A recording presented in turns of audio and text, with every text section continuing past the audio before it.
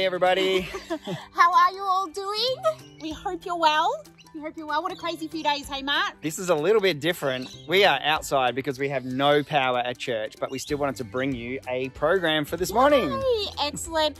Guys, we hope you have a fantastic time joining in with our program today. And just a reminder, after you've watched along, don't forget to jump on our website and check out all the activities and the discussion questions and everything else that you can do with your families at home. But right now, we're about to jump into some adventures with Sam and Brenda. Woohoo! Have fun!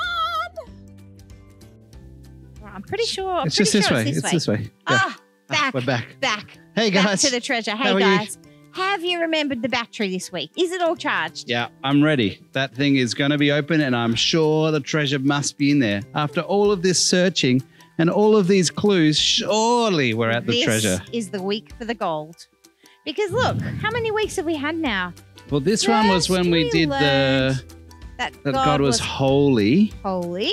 And that he was sovereign. He had plans. Yeah, he's got a plan for us. And this one, I remember, he is incomprehensible and he's omniscient. Oh, yeah, omniscient. Like he knows absolutely everything. It just from the smallest little bugs to the giantest stars in the galaxies. Yeah, that's amazing.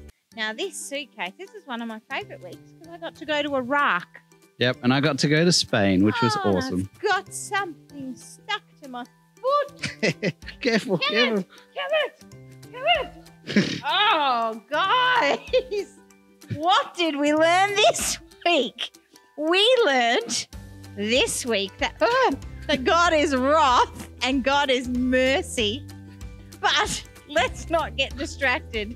This week, we learned that God is unchanging. And he was everywhere. He was omnipresent. These are such big words.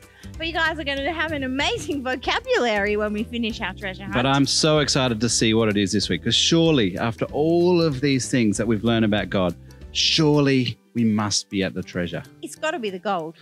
Is it heavy? Oh, it's pretty heavy. Oh, yep. All right, good. Pop it down. Oh, careful. Watch the back. All right, I'm getting ready because if there's more snakes in there, even a scorpion, I'm going to give it a whack. I think we should be. Oh, guys. Right, let me get my trusty. There. Good to go. Lights on. Okay. Ready to go. Okay. Let's Come get on, this guys. open. Oh, hey! One out. Get it out of the way. All right. One out. Yes. 2, 3, and 4.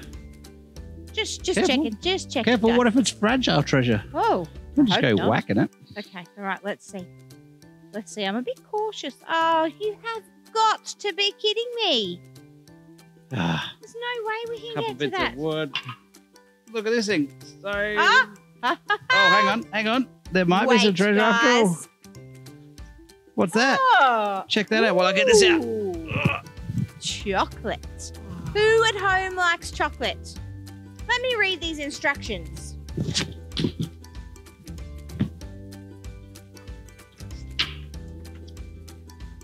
It is time for a game show. The Price is Right. Price is Right. I remember that show. Yes. Don't we need more people though? We do. We need to source 2 additional contestants who are willing to play the game for a prize. Are there any contestants out here in the audience? You over at the back, yes, with the Yay! Oh, and you with the fabulous boots. Yes, guys, welcome to our game show. Thank you. It's good to be. My name is Matt. I'm very excited to be here today. I'm so excited. All right, and you are? My name's Megan. I'm so excited that you have joined us for the show. Now, Can I play too? Can I play? Yes, you can play. Yes, you can play. I'm going to win this thing. Today, we've got a very special purple-looking prize. You need to guess the price of the item, but your aim is not to go above the value. I hope it's things like hiking shoes and hiking poles and compasses. I've got those prices locked in. What are you hoping to see today? I'm hoping it's a camera. Oh, camera, okay. And you, Mick? Anything else? I'm a great shopper. Oh. Excellent. All right. It's going to be a tough competition. Your paper. All right, contestants, are you ready for your ready. very first item? The first item we see up on the screen there is a packet of Barilla lasagna sheets. All right, contestants, are you ready to reveal your answers? Hang on, I need to step this way so I can see them. On the count of 3. 1, 2, 3. Show your answers. Oh, no. Ba-bow. The price for those lasagna sheets was $2.50. Megan's the closest. I think she will award her a point just because she's the closest. She is a good shopper. Come on, give me something else. Give me like a backpack. This one is more down your alley, Sam. After a tough day on the trails, your clothes come back dirty. So we see up here a 2-kilo box of Omo washing powder. Ooh, 2 kilos. Just like you guys might That's a get big dirty one. school uniforms, we need the Omo. How much do you think it's worth? All right, contestants, how are you going? Yep, ready. I've got it locked in. I've got this. 2 kilos, right? Yep, 2 Yep. kilos.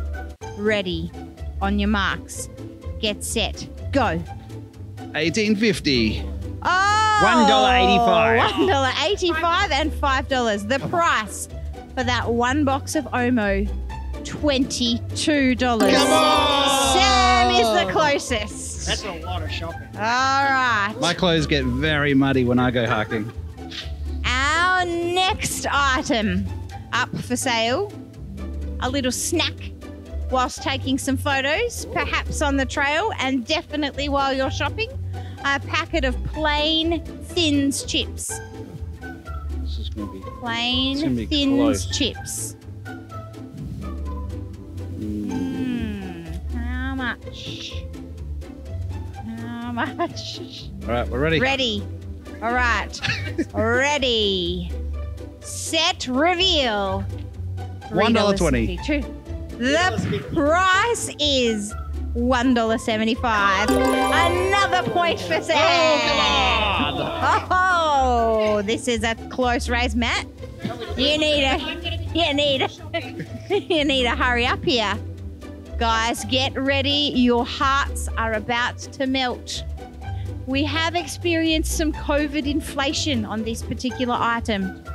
Boys and girls, how much for this beautiful Oh, look at that. golden puppy? So cute. That's a little Cocker Spaniel. Gorgeous. Yes. How much This is current for pricing, the puppy? right? Current pricing.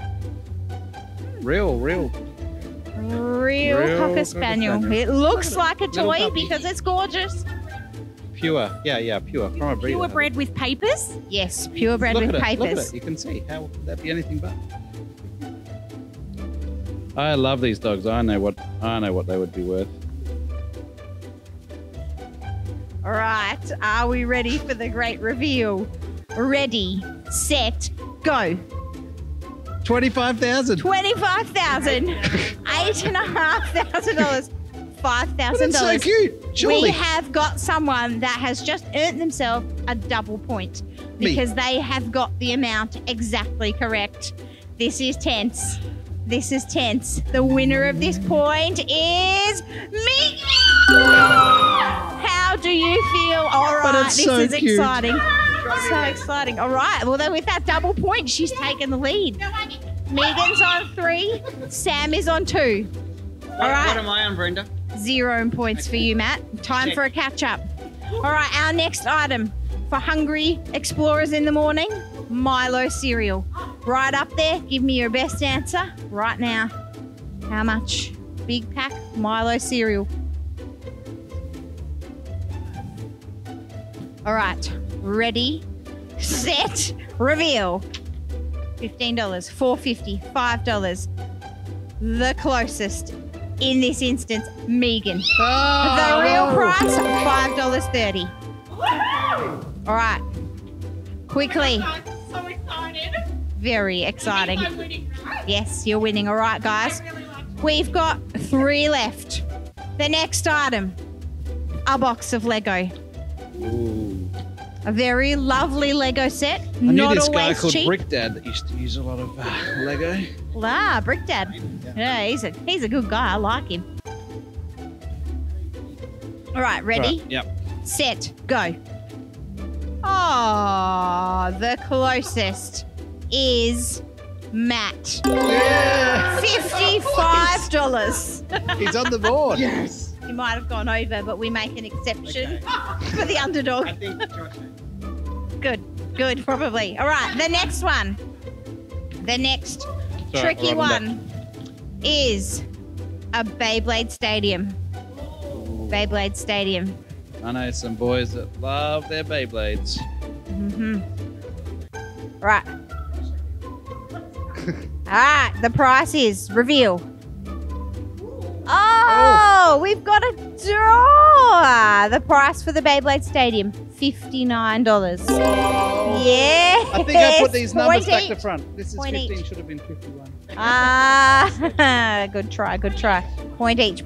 So we've got 2 and we've got 5. Now this next one is worth 10 points. 10 points for the next one. All right. I can win. The next I can one win. is God. God, oh, that's How too much easy. is God?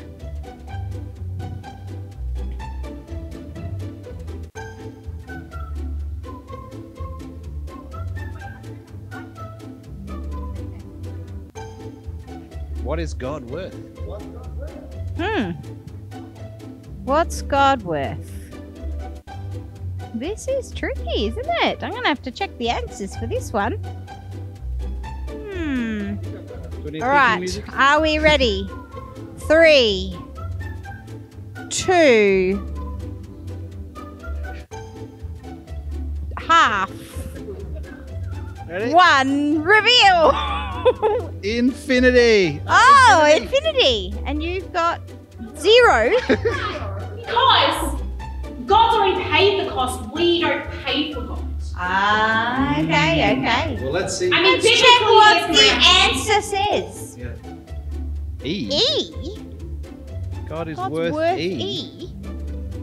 What's worth E? Worthy. Worth E. Worthy. Worth E. Ah! Worthy. I get it, guys. God is worthy. Well, it seems that none of you got the 10 points, which means that we have a winner. Megan is our winner today. Thank you for participating in The Price is Right. Guys, we will see you next time. Thank you for your participation. But there's got to be some more clues about this. Like, God Yeah, is well- worthy, but what's this passage here? First. Hey, hang on. Look on here.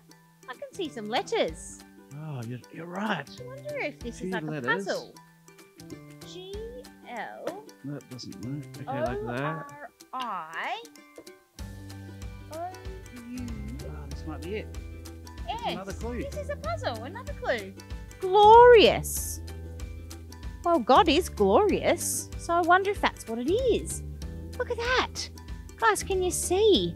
God is glorious and worthy. Look up there where it says that God is worth E, or God is equals E. Look, it says like 1 Samuel chapters 4 to 7. Have a look at that and see if that's our clue. Okay, yeah. So in your Bibles, if you could open up to 1 Samuel, the book of 1 Samuel in the Old Testament, I think that must be it. chapter 4. It's a long passage today, so you could read this through perhaps after this. But let's just skim through this now and let's see if we can figure out what this worthy and glorious is about. Okay, so now Israel went out to meet the Philistines in battle. That's their enemies, right? The Yeah. Philistines and the Israelites do not get along. No, and when the Philistines drew up in battle, in verse 2, when the battle spread, Israel was defeated before the Philistines, who killed about 4,000 men on the battlefield. Wow, what a slaughtering. Where was God like? Well, that's what the elders said. In verse 3, they said, "Why has the Lord defeated us today before the Philistines?" Oh, I know. And then they said, "Let us take for ourselves from Shiloh the ark of the covenant of the Lord, that it may come among us and deliver us from the power of our enemies." You know, these guys had been so busy serving all these other gods. They had idols and stuff all over the place. They weren't really following God. In fact, they'd even forgotten about God when they went out to this battle. The Israelites. Yeah. Yeah, it was a really sad time in their history where they'd forgotten that God really wanted to be involved in their day-to-day life and he wanted their worship, and they really were just not doing that, were they? No, and now that they're finally in a little bit of trouble, they think that they can just bring the ark and the ark will save them. Now, the ark came from the tabernacle, right? Like, it was where God was dwelling and God was living and God's presence was there. It was a really, really holy item. Yeah. So in verse 5 it goes on, it says, "As the ark of the covenant of the Lord came into the camp, all Israel shouted with a great shout, so that the whole earth resounded. And when Wow, the like an Philistines heard the noise of the shout, they said, 'What does the noise of this great shout in the camp of the Hebrews mean?' Then they understood that the ark of the Lord had come into the camp. And the Philistines were afraid, for they said, 'God has come into the camp.' And they said, 'Woe to us, for nothing like this has happened before. Woe to us! Who shall deliver us from the hand of these mighty gods? These are the gods who smote the Egyptians with all kinds of plagues in the wilderness. Take courage and be men, O Philistines, or you will become slaves to the Hebrew, as they have been slaves to you. Therefore, be men and fight.'" So these Philistines, they knew about God. They knew how worthy he was of their respect and how glorious he was in delivering them from the Egyptians all those years ago. So they were so scared that they thought God had finally come into the camp. And these Hebrews, all they've done, all these Israelites had done, is simply bring in the ark, you know, and they hadn't turned to God really. They just thought that they could bring the ark in. Yeah, I mean, we kind of sometimes do that as well, don't we? Like, we maybe have a test at school that we don't bother to study for, or we do an assignment really late and we quickly pray and we say, "God, please help me with my test," or "Please help me with my assignment." But we haven't done any of the work. Like, we haven't participated in that. We're kind of just using God just because we hope that it might help. And I guess this is kind of what the Israelites are doing too, isn't it? Yeah, they're not never bothering to worship God. They're never bothering to remember all of this stuff we've learnt about God that they've seen. They've seen God deliver them so many times, and yet all they've done is just said, "We're losing, let's bring him in." Yeah. So let's see what happens. But what I do like, let's just pause quickly again, like, how amazing is it that the Philistines, who have never worshipped God before, all they've done is heard about God, yet they know that our God is worthy and that he is so glorious and amazing that they need to tremble at the thought of him and the thought of him coming near their battle. Yeah. So in verse 10 of chapter 4 of 1 Samuel, it says, "So the Philistines fought and Israel was defeated. And every man fled to his tent, and the slaughter was very great, for there fell of Israel 30,000 soldiers. Wow. And the Philistines took the ark of God." They took it Yeah. back to their camp. Well, Wow. imagine this was such a magnificent item, That's covered with really gold sad, and whatever. isn't it? Yeah. And it hadn't helped them. They thought, "Wow, we've got this. You know, this God mustn't have been so powerful after all. Let's take this back to our village." But that's not where the story ends. Keep going, like, and get to the good bit, right? Okay, well, let's skip forward to chapter 5. Here, let me tell them what happens. Let me tell them. Okay. They take this ark and they take it back to like a temple that they had for their false god, where there was like an idol or a statue. Yeah, Dagon was his name. Dagon, yeah. And you know what happened? When they put the Ark of the Covenant near their fake god Dagon, you know what happened the next day when they went into the room? The idol had fallen down on its face like it was worshipping the real Hebrew god. Oh, I'm sure they thought that was just a coincidence. There must have been some little earthquake or something. So they propped Dagon back up. They got it all ready, got the temple all tidied up, went back to sleep that night, and then they came in the next morning. What did they find?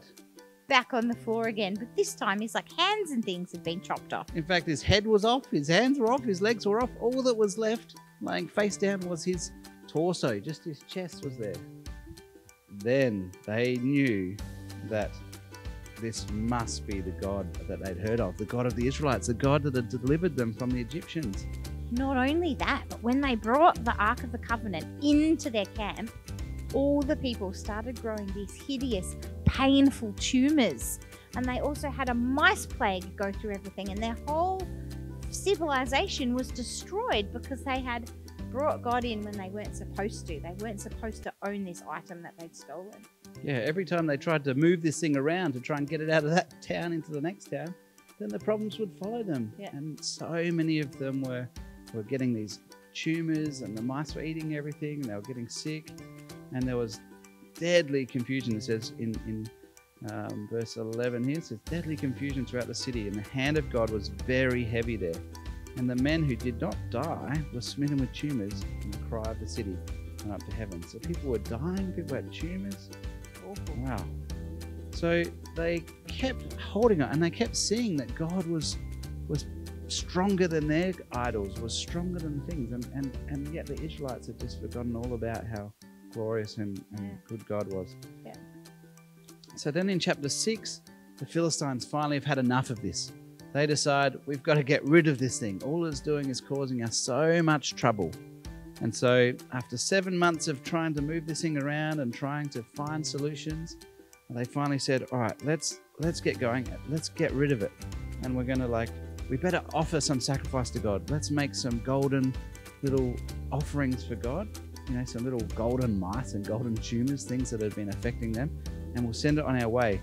And they came up with a very strange plan. I think they still weren't 100% convinced that all of this stuff wasn't just coincidence. And so you know what their plan was? What was it? They got 2 very young cows. They'd never had to do anything. They were probably just playing around. They'd certainly never pulled anything. They'd never been harnessed up to anything. And they built a brand new cart, and they hooked up these 2 young cows to this cart, thinking for sure these cows would just shake this thing off and kick it and break it and whatever. And they said, well, we'll put the Ark of the Covenant on there. We'll put the Ark of their God on there. And if they behave and take it away, then we know it was God. But if it's just broken, then all of this is coincidence, and we've just been really unlucky, and so we can keep this amazing treasure. Did they get to keep it? What happened? No. As soon as they put it on there, the cows went, there's Israel, and off they went, dead straight. Wow. The cows even knew and were commanded by God to return the Ark of the Covenant to his chosen people. Yeah. But even when they get it back, even when the Israelites have got it back and they're all excited to have it back, they still didn't remember that this was a holy God. And God had told them that no one was to touch this. And you know what the men did in the village of the Israelites when they got it back? No. They opened it to look in it. They thought, let's open this thing up. And they'd been told. They'd been told in Exodus that they could not look in it. In fact, only the high priest could even go near this thing. Yeah. And so you know what happened again? No. 50,070 men from that town of the Israelites were also struck down dead because they'd all been looking in it, queuing up to look and touch this thing. That's amazing, isn't it? Yeah. I think what it shows us is that we really need to have an enormous respect for God, don't we? He is so holy, he is so pure, he is so powerful, and that incredibleness of God demands our attention and our respect. It's not something that we should ever take for granted. Yeah, in fact, in the final chapter of today's passage, in chapter 7, they finally cry out and say to Samuel, their high priest, they say, Samuel, what's going on? Why is all this stuff happening? And so Samuel, in verse 3 of chapter 7, he says, he spoke to all the house of Israel, saying, if you return to the Lord with all your heart, if you remove the foreign gods and the idols and the statues from among you, and direct your hearts to the Lord and serve him alone, he will deliver you from the hand of the Philistines. So the sons of Israel removed the Baals and the Ashtaroth and served the Lord alone. So they removed all their fake gods and turned back to serving God. Now tell me, did they defeat the Philistines? Yeah, well, if we jump ahead to verse 13, it says, so the Philistines were subdued, and they did not come any more within the border of Israel. And the hand of the Lord was against the Philistines all the days of Samuel. And the cities which the Philistines had taken from Israel were restored to Israel from all the way to the top of the country, all the way to the bottom. And there was peace between Israel and the Amorites. Wow. So when we're right with God, then God is blessing. God was blessing the Israelites because they were actually following him. But when they weren't following him, then there was consequences, right?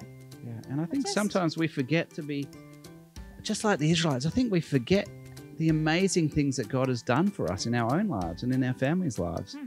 You know, and we just, you know, when we pray, we spend the whole time praying, just asking God for stuff. Just like the Israelites did when they brought the ark in. All they were doing was saying, all right, we need some help now. Give us help now. Yeah. You know, but not even taking any time to like really remember how worthy God was and how glorious God is. Yeah. I wonder, guys, if this week you could work with your families to write a list of things that you could praise God for. Ways that you've seen him work, things about his character you know about. And as we do that, we can focus on how worthy God is, how glorious God is, and that will really help us get a really good picture of God. I think it's such a great habit we can get into when we're praying, is to thank God for his character and his attributes and acknowledge those things and the things that he's doing in our lives. And perhaps we should even do those first before we even ask God for help. Yeah. God's happy to help us, and like we saw at the end, he helped the Philistines, or he helped the Israelites, when they had turned their hearts back to God, when they remembered who he was and what he had done, and they started worshipping him again. Yeah.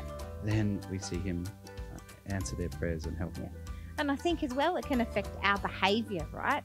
If we are constantly disobeying our parents, but we're not perhaps thinking about that. But that's actually one way we can honour God and show that he is worthy of our respect, is to obey our parents, or to sit quietly and respectfully during our, school online sessions, or to be kind to our brothers and sisters. And I think our behaviour and our actions also show us that we are worshipping an amazing God. Alrighty. Well, I'm very keen to try and get to this treasure though. You know what? This box is going to be heavy, so I'm going to need you to carry it. But there are so many knots around this box that we need to take it home. And I think this week I'm going to work on these knots, and I'm going to come back to you next week with an open box. Yeah, and it should have the treasure, surely. Surely that's full of gold. Alrighty. See you next time, guys. See you guys.